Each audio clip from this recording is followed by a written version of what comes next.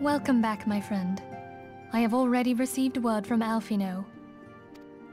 To think that Flame Marshal Huayu was the Garlean agent. I know not what to say.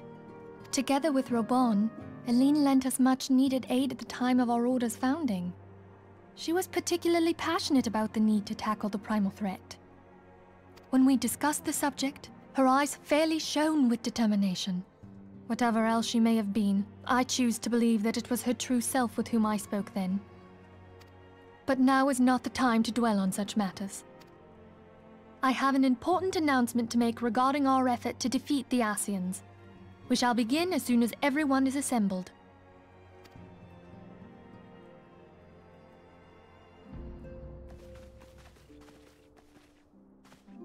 My thanks for coming, friends. Moonbreeder, the floor is yours. By now, I'm sure you're all familiar with white Aurosite, the miraculous material that'll allow us to capture Ascian souls. Back at Snowcloak, we verified its ability to absorb vast amounts of ether. Alas, it leaves something to be desired in the area of stability. The stone can only store ether for a short while before expelling its contents. In addition to Aurosite's inherent limitations, we must needs be wary of our enemy's strength. Our foe draweth upon an infinite wellspring of power. Even should we succeed in entrapping him, the stone will not long contain his wrath. Meaning that, if we want to kill the swine, we'll have to be quick about it. 'Tis our belief that an Ascian soul may be permanently undone, if smitten by a sufficiently concentrated burst of pure ether. The only trouble is, we can't say for sure how concentrated the burst needs to be. Without knowing how much ether an Ascian soul is composed of, we're basically guessing. Our sole clue lieth in thy struggle with La Habrea. During that encounter, Hydaelyn bid you forge what she called a Blade of Light, a weapon which took the form of a luminous stream of energy. Based on your description, we believe the blade with which you vanquished your foe was composed of ether. Admittedly, your victory proved ephemeral, as La Habrea was able to use a crystal of darkness to flee into the space that lies between our world and the void. The fact remains, however, that Hydaelyn placed the means to destroy the Ascians in your hands.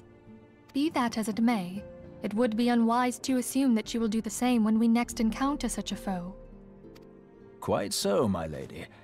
We must needs find the means to forge our own blade of ether, one to equal that which Hydaelyn did benevolently bestow upon her champion. That is all well and good, but it seems to me that producing such a blade will require a prodigious quantity of ether. Whence will it come, pray tell? Oh, what if we had two pieces of white Aurosite? One to trap the Ascian, and the other to store the ether for the blade. Oh, nice try. But it's as I said, the stone won't hold ether for any length of time. We'd still need to collect the stuff there and then, sorry to say. And therein lies the rub. Finding a way to create the blade whenever and wherever we choose. It would seem more research is in order.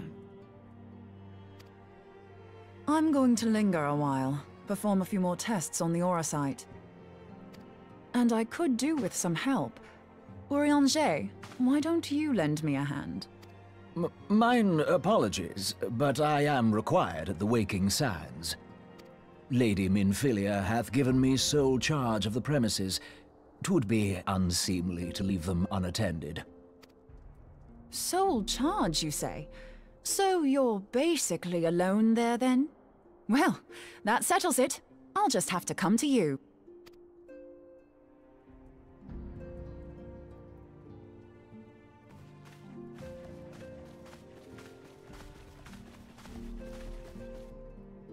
While you were afield, word arrived from the Sharlayan motherland.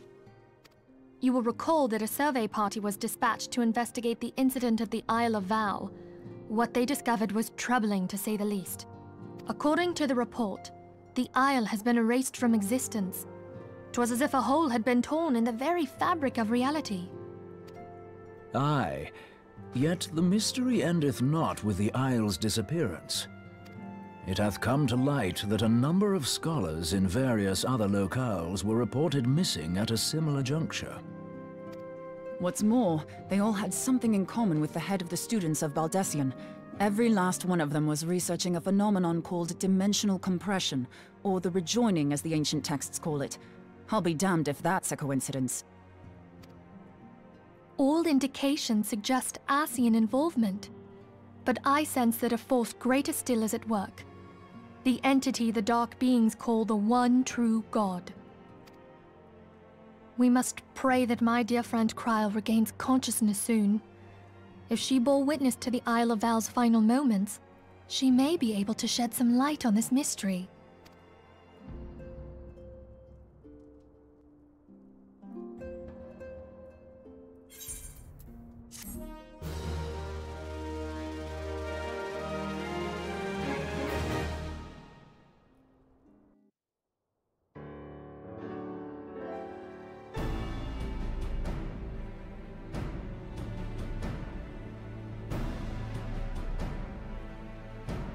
Following the calamity, the forces of the 14th Imperial Legion entrenched themselves in strategic locations across Eorzea. So swiftly did they accomplish this, it was suspected that they had received help. To think that it came from Huayu, my right hand. There is more. We have reason to believe that Huayu didn't deal exclusively with the 14th. She also answered to a higher authority in Garlemald. But this higher authority could not have been the Emperor.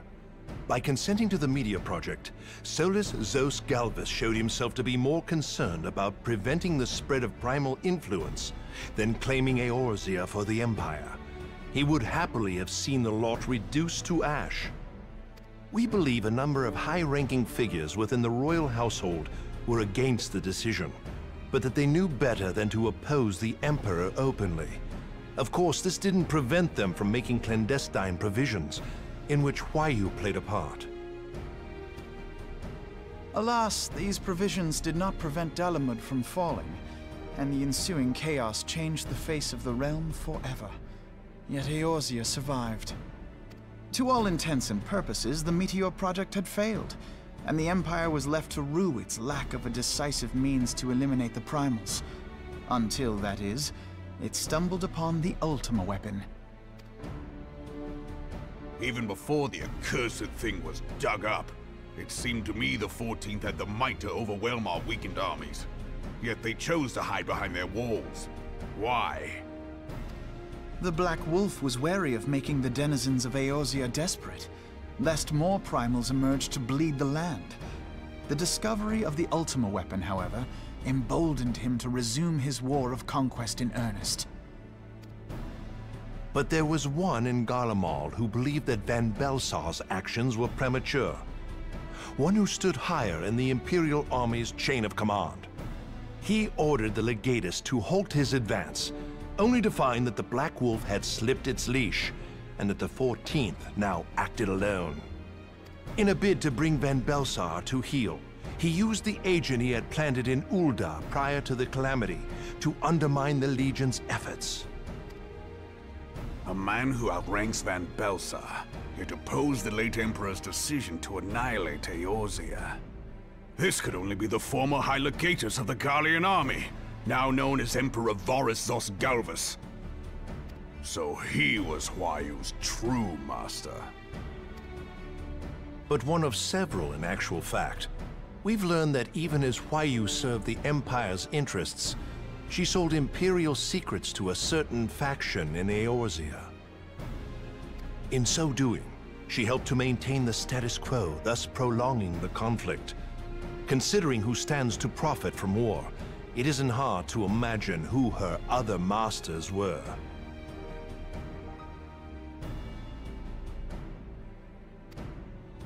Seven hells! You mean to say that she was a double agent? Triple, if you consider her services to Van Belsar and the new Emperor as separate. As neatly as these pieces seem to fit, one aspect of the puzzle remains unclear to me. By whose will was the Marshal feeding intelligence to the heretics? And try as I might, I fail to see how aiding their cause would profit either her Imperial or monetarist masters. Could it be that another hand is at work here? If so, Huayu must be made to reveal whose it is.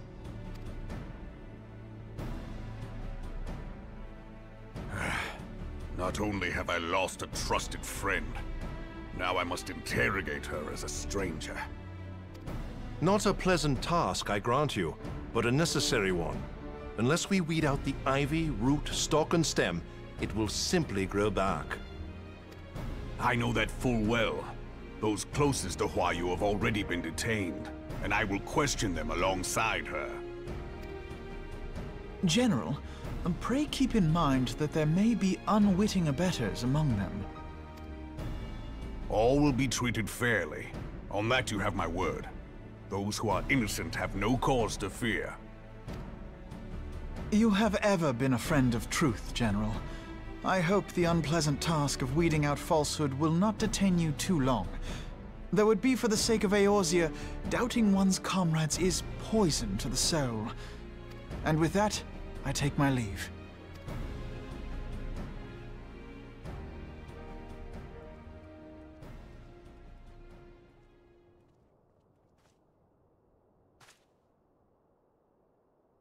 All these years, I've been made to dance to their tune. How could you, Huayu? How could you side with them? Those cankers who take from this land and give naught in return, who use their power to disempower and grow fat while the people starve. I know you can hear me, monetarist scum! Your crimes will not go unpunished! One day I will purge this land of your sickness before the eyes of the 12, I swear it!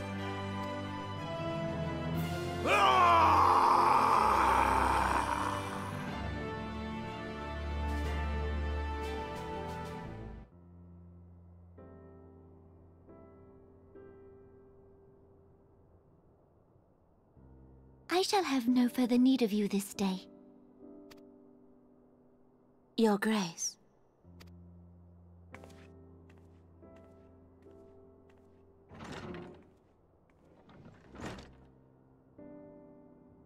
I fear that not even mine own chambers shall remain private for long. Has the situation grown so grim?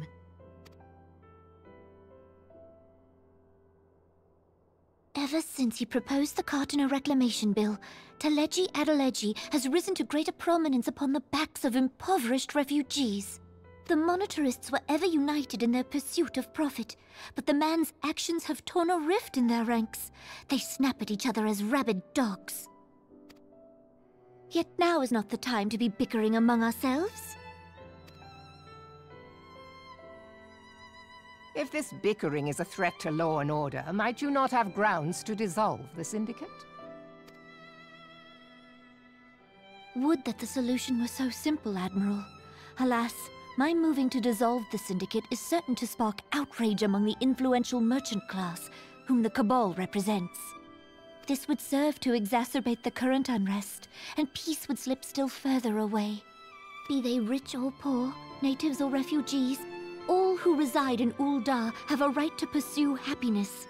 It is the duty of a ruler to protect this right. If I am to perform my duty, I must needs tread warily. It would not do to make enemies heedlessly. Were Lord Lolorito here, he would doubtless say that I have my head in the clouds. A ruler is required to take a wide view. Try as we might to cater to all needs, some will inevitably be overlooked. As such, there shall ever be citizens who feel aggrieved. It cannot be helped. But as you have informed us, the monetarists take no view but their own. They hunger for power while the masses starve. In the absence of a common cause, it seems beyond any one individual to make Ul'dah whole. And the presence of a Garlean agent within the immortal flames only makes matters worse. Even accounting for Uldar's historic reliance upon mercenaries, such a grievous breach of security is unprecedented. I fear this business will provide the Monitarists with a rod to beat Rauban. Eorzea can ill afford for the immortal flames to be dampened now. Ere long, the Garleans will turn their ravenous gaze toward our lands once more. If we are to resist their might, our nations must stand together. Yet for this to happen, our nations must be whole. Cannot be done to improve the situation in Ulda.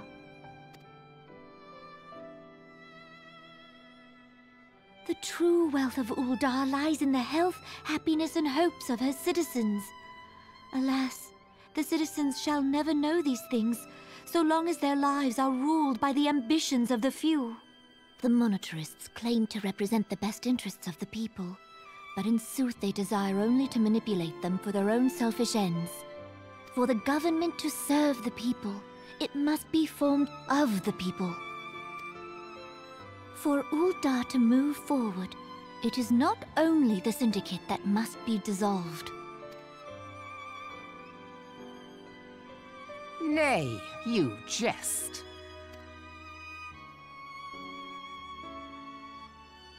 My friends, it was for no other reason than to make known to you mine intent that I requested your presence here. When I make my declaration to the people, chaos shall inevitably ensue. As the last monarch in the line of Ul, I make unto you this request. Help Rauban to preserve order and protect the people. Forsake them, and you forsake yourselves, for a strong Eorzea will ever have need of a strong Ulda.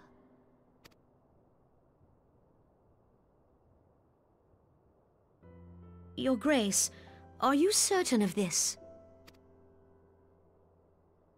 There is no other way. When the time is ripe, the nation shall become a true republic. Both royalists and monitarists shall cease to be. Ulda will no longer belong to kings or queens or merchant princes, but to her people.